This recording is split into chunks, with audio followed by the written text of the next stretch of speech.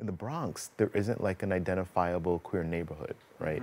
Like Yeah, where that's like true. Queens has one, and Manhattan has many, and even Brooklyn, you know, seems to have several neighborhoods that are either progressive or queer, you know. But Related, yeah. but when we did a when Gay Men of the Bronx existed, which hasn't existed in many years, and over a decade now, I think almost a decade.